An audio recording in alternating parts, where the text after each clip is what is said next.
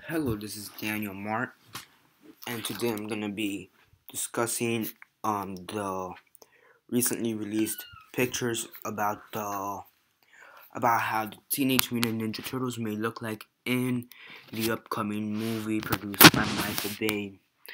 We also have one picture of Shredder and how he may look like. So, let's get started. First off, I want to say that I don't know if these are like action figures that may be released or if they're like for the CGI effects and whatever. I'm gonna say in the are for CGI because that's the safest bet. So here you just have a general image of all the turtles, Raphael, Michelangelo, up front, Donatello right behind Raphael, and obviously Leonardo right behind Michelangelo.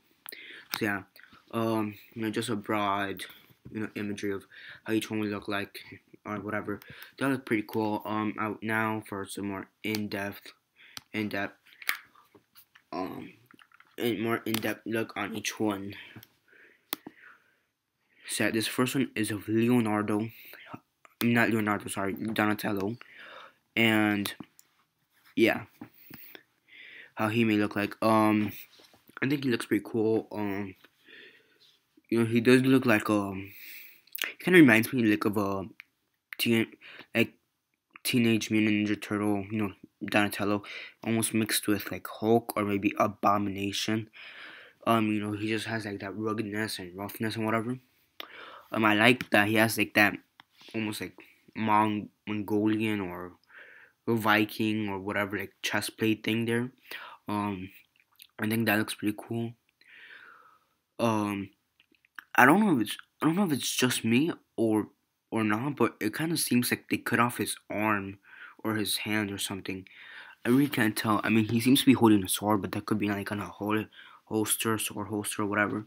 So, but to me, it kind of seems like they cut off his arm or hand at the very least.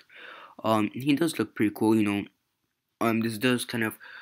This kind of differ from the previous films. That, so making them look like like teenage mutant ninja turtles. They kind of look like adult mutant ninja turtles. They look like more like in their early 20s, kind of, than their teenage years or whatever. If that makes sense. His face does look a little bit weird, especially around the mouth. But I could live with it. This next one is of Leonardo. Yeah, we don't have the full image, of his full body, but whatever. It's good enough. Here actually also does seem like they cut off his hand. Um, yeah, you also see like that Mongolian or Viking chest plate thing on him. So that's kind of cool. The boots, that's kind of weird. I don't. I mean, they were also in Donatello, I believe. Um, yeah, they were on Donatello. Just didn't notice him because of his armor, like bottom armor, but whatever. This one it actually looks kind of weird with that boot on. But like, whatever. It's okay. Overall, this figure looks okay. This next one is of Raphael. Kind of badass there. He obviously looks like the strongest one out of all these. He kind of has his mask like a hoodie, so that's pretty cool. So far he doesn't really seem to be having any limb problems. With any of them chopped off. You see some of them bandaged, but whatever. He does look pretty strong from this picture. Like he could probably lift a ton or whatever. So that's pretty cool. So far, I think he's my favorite figure of all these. And if these are action figures, I'd probably buy Raphael like in a heartbeat. But yeah, one notable thing is that he doesn't seem to have like the Mongolian chest plate thing on him, which I guess it's okay with him. All of them seem to have to have their own distinction and whatever. This one's kind of cool. The last of the turtles is Michelangelo. Like Raphael, he doesn't seem to have like any chest plate or whatever on him, like Mongolian. Um, yeah, yeah. He also doesn't seem to have his nunchucks or whatever. And I kind of forgot to mention on the Raphael one that he also didn't have his size, but This is Raphael didn't have his size. Michelangelo doesn't have his nunchucks or any chains or anything like he sometimes carried in like in the 80s TV series. But besides the point, yeah, I do feel it's kind of odd that he's wearing like pants or something.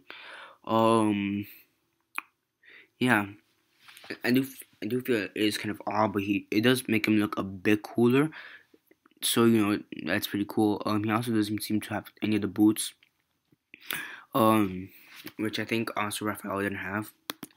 Raphael didn't have the boots.